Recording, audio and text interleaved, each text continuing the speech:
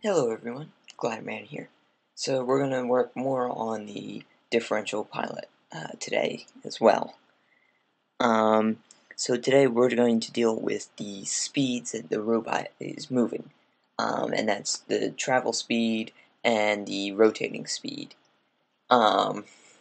So let's just say we want to have our robot go fast the 12 inches that it's driving forward, and then slow as it's arcing around the 90 degrees on the 12-inch radius.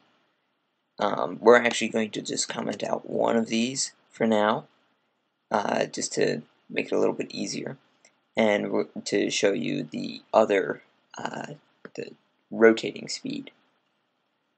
So up here, we can say, well, not quite that high.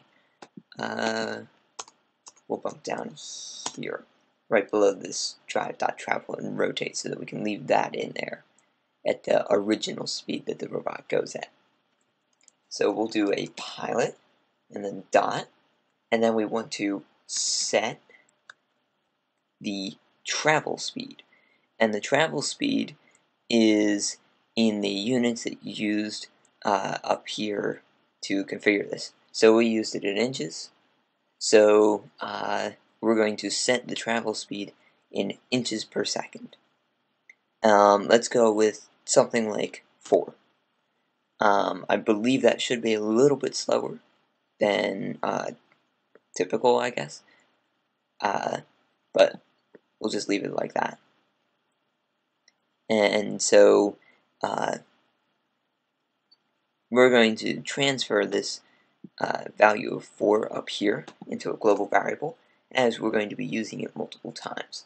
So we're going to just create an integer, and we're going to say fast travel speed.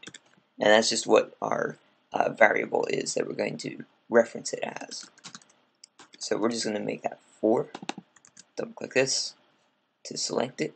Do Command C on Mac, Control C on Windows.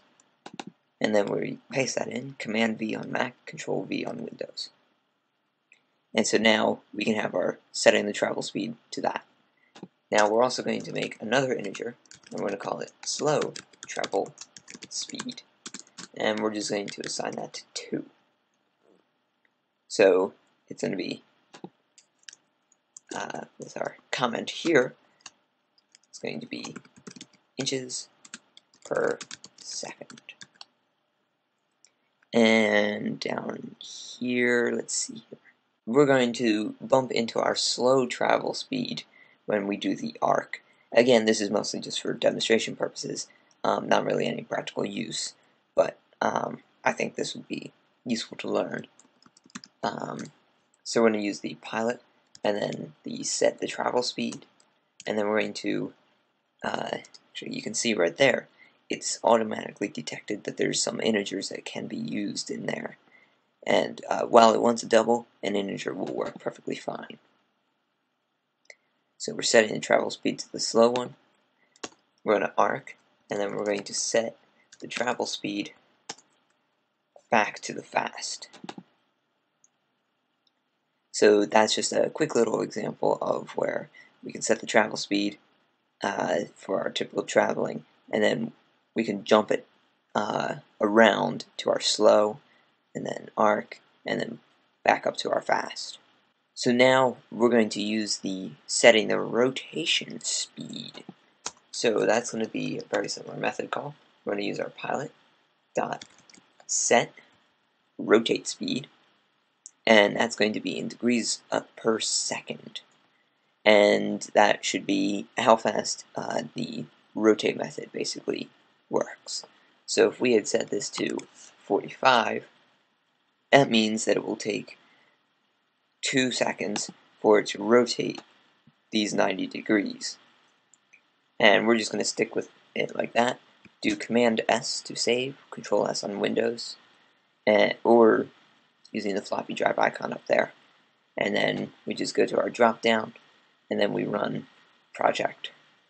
That'll compile it, and then it will say that it creates the jar file successfully, and well, in my case it's saying that the EV3 is not found. On yours, with your EV3 plugged in, it'll properly show up and download to the EV3. So thanks very much for watching, and I'll see you next time. Bye!